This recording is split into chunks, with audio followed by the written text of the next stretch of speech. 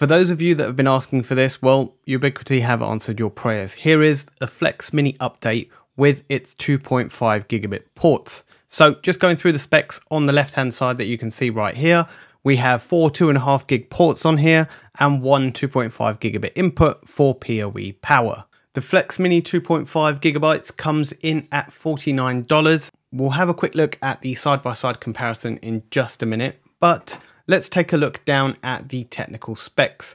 So we have 5 1/2.5 gigabit ports, one as an input and the other 4 as outputs. There is a total of 12.5 gigabits per second of non-blocking throughput and a switching capacity of 25 gig, and it has a bunch of switching features further down below. So it has STP, RSTP with priorities on there. So you can go ahead and get these configured on a switch. It has port isolation, storm control, port mirroring, multicast and broadcast rate limits, flow control, jumbo frames, and egress rate limits. Now let's go ahead and compare it against the previous device and see where this has improved. On the old Flex Mini, you had 4 1 gig ports and 1 gigabit port for input, and again a USB-C adapter which you could plug in to power the unit. You can do the same with the Flex 2.5G as well. As I mentioned, these came in at $29 and you can buy them singly, 3-pack or 5-pack. At the moment, the Flex 2.5G can only be purchased singly, but maybe something Ubiquiti might be introducing later on down the line.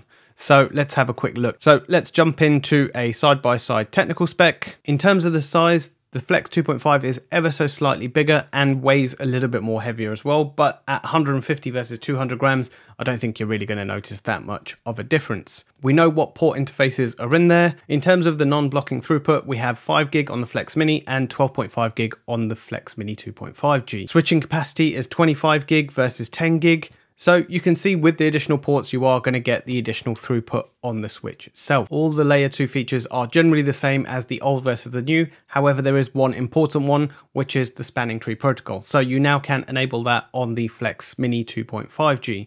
There is also full capabilities to enable the VLAN, so you can tag ports on there if you wish to do so, or leave it as native VLANs. All this is going to get covered once I get my hands on one of these. I will be doing a review, so if you want to see anything specific, let me know down in the comments below, and if you want to be notified, do hit that subscribe button. So quick initial thoughts on it. It's something that a lot of people have been asking for. They wanted a mini version of a 2.5 gigabit switch. Well, here you go, your prayers have been answered. The switch itself is small, it's compact, it's light, it's 2.5 gig. This is an ideal use case if you just want to expand a certain area and having that higher throughput speed, or if you want to put something under your desk. So for me, for $50, this is almost a no-brainer. It seems really good, it's versatile enough for me to take around with me and light enough. For now, this is Inside Wire, and I'll see you in the next one.